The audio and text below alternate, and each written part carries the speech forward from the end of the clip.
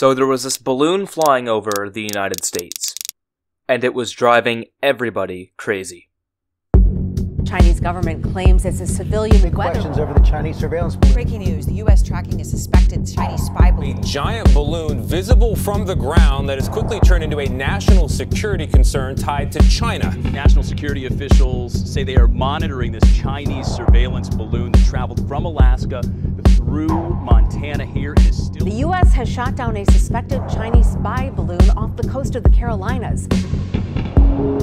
Hello everybody, I am sitting in my driveway here in Billings, Montana, and right now there is a ground stop on our airport, and this thing is up in the sky. On the 28th of January 2023, NORAD detected a high-altitude weather balloon above the Aleutian Islands. Airborne at an altitude of over 60,000 feet, it was suspected of having originated from China.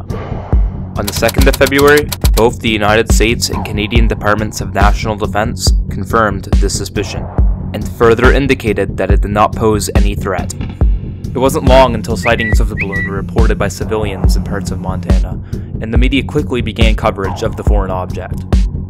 One thing which caused immediate concern for the public was the 3 school bus long equipment array mounted below the balloon, very much unlike anything seen on conventional weather balloons.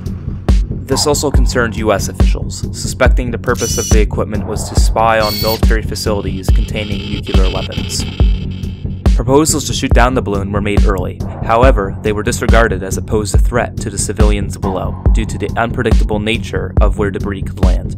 As the balloon made its way across the United States, media coverage only grew, and soon, another Chinese balloon had been spotted over certain parts of Central America. On February 4th, the balloon had made its way to the Carolina coast, where it was deemed safe enough to shoot it down. Recovery ships were quickly sent to retrieve the balloon and investigate the equipment. The Chinese government dismissed all claims of it being a spy balloon, stating that they regretted its unintended deviation off course. However, it was later shown the balloon possessed maneuvering capabilities, which had raised many questions. Why would China choose to spy using a balloon? While satellites have existed for a while, there are certain advantages to a spy balloon. They have the ability to remain in place, have a low cost, and are relatively easy to deploy. People also questioned why China would commit such a blatant violation of sovereign airspace. A possible reason could be that China is testing how quickly an object like this would be spotted and how long it would take the US military to take action against it. Why China would want to know this, people are unsure. But it raises an important question. Is this ever going to happen again?